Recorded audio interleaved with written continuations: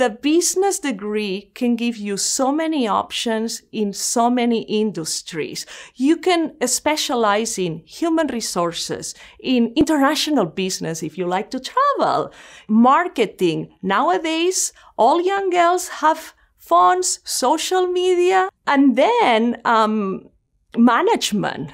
Everybody wants to be a boss or manage people. So I truly think that this degree gives you an opportunity to work for any industry that you may want in the future.